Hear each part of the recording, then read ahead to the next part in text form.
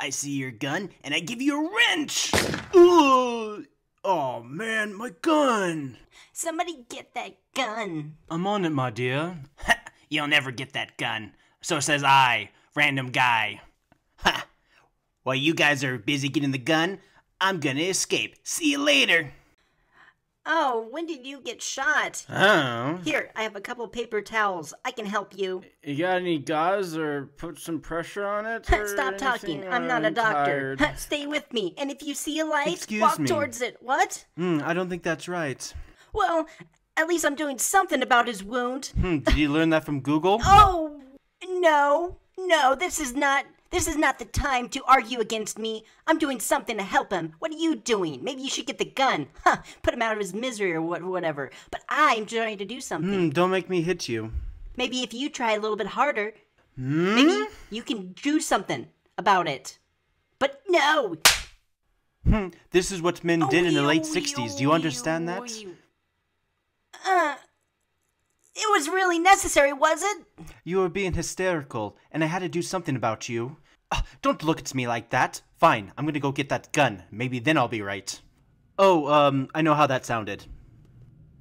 Alright, Mr. Gun. Where are you? Perhaps I will find you. There it is. Perfect. If I was a betting man, I'm assuming this gun has at least 3 more bullets left in it.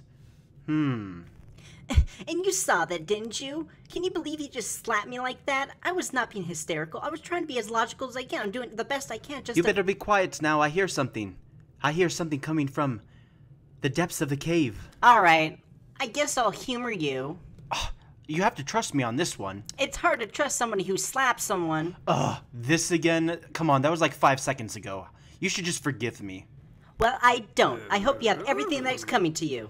Uh-oh. Karma. I'm the ghost of Christmas slaps. Alright, I have a gun. Bang!